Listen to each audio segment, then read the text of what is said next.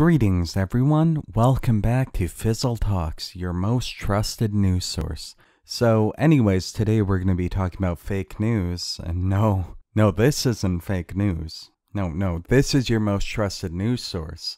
But anyways, we're going to be talking about CNN, and you're probably already familiar with the story somewhat. I wasn't going to do a video on it because I heard vaguely about it, and it's kind of a whatever sort of story. Just like, oh, CNN got offended by a meme.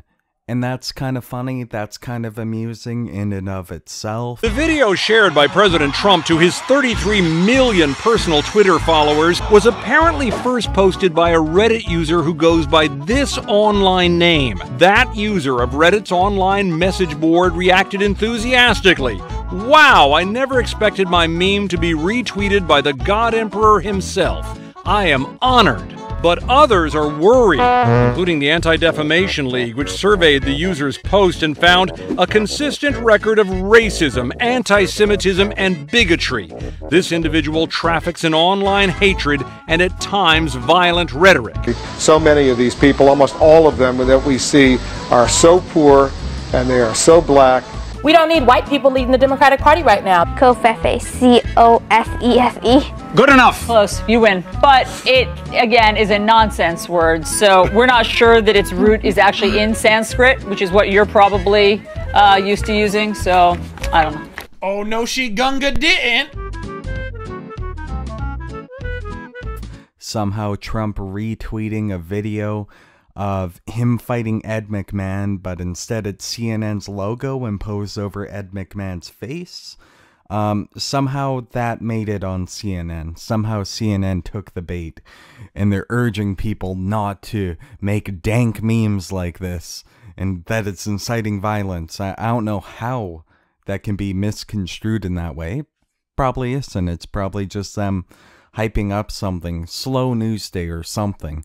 But anyways, the reason I'm tackling this is because I watched two videos, Razorfist's video and Bering's video, and they point out that there's a bit more to it, and this is kind of messed up. They actually went and tracked this guy down, the person who made the original video. They found out who he was. First of all, they found out his Reddit handle, HanAssholeSolo, I believe it is. And then he suspiciously deleted his account, removed all of his posts. Really makes you wonder what that email said, huh? I imagine it went like this. Hey, fuckstick. If you don't apologize, I'm going to release your identity to the entire CNN readership. They were saying that there were anti-Semitic remarks and stuff like that on there. But from what I can tell, they were just memes. They were just memes. And they're saying, oh, he's playing it off like it's just a joke. Yeah, it's the internet. And somehow they didn't expect the backlash from this. No, but they went even further. And I'm going to actually read out CNN's statement here. CNN is not publishing HanAssholeSolo's name because he is a private citizen who has issued an extensive statement of apology, showed his remorse by saying he has taken down all his offending posts, and because he said he is not going to repeat this ugly behavior on social media again. In addition, he said his statement could serve as an example to others not to do the same. CNN reserves the right to publish his identity should any of that change. Apparently, CNN also stated that it's not going to publish his name out of concern for his safety. Okay, I want you to think about that for a moment. I want you to think about that for a moment. They stated they're not going to publish his name out of concern for his safety. And they also said they reserve the right to publish his identity should anything change. And they're claiming this isn't blackmail. That sounds like a direct threat if you ask me. If you upload offensive content, like content that offends us, CNN, then we can publish your name even though we acknowledged that it could affect your safety, that you could be attacked. And what's their excuse? Oh, right, they claimed this meme incites violence to them. So it's like, do unto others, right? Because they're losers. No. You see, on one hand, you got internet shit posters after you, in CNN's case, who aren't really violent people. On the other hand, you got people who watch CNN after you. Now, those are real dangerous people. Last night, 4 or 5 black teenagers tortured a special needs kid because they're racist and they hate white people and they hate Trump.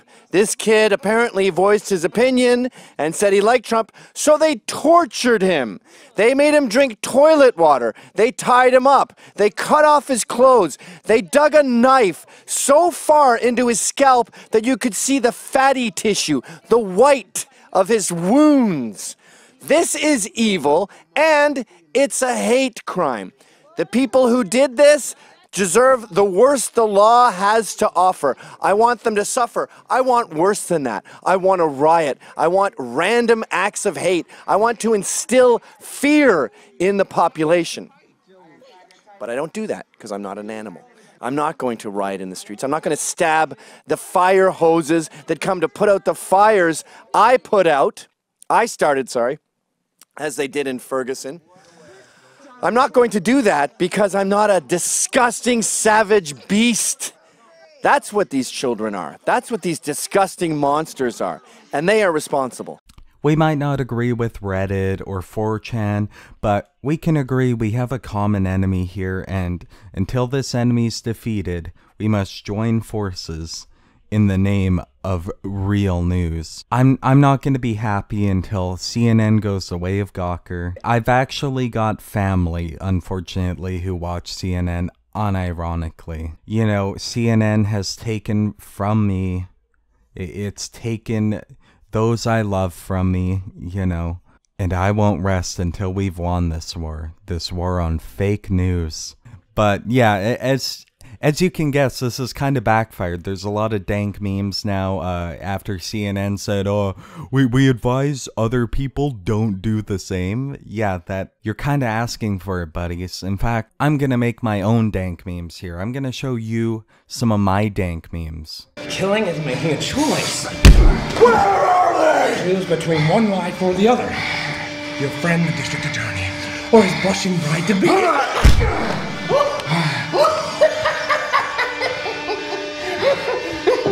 You have nothing to threaten me with, nothing to do with all your strength.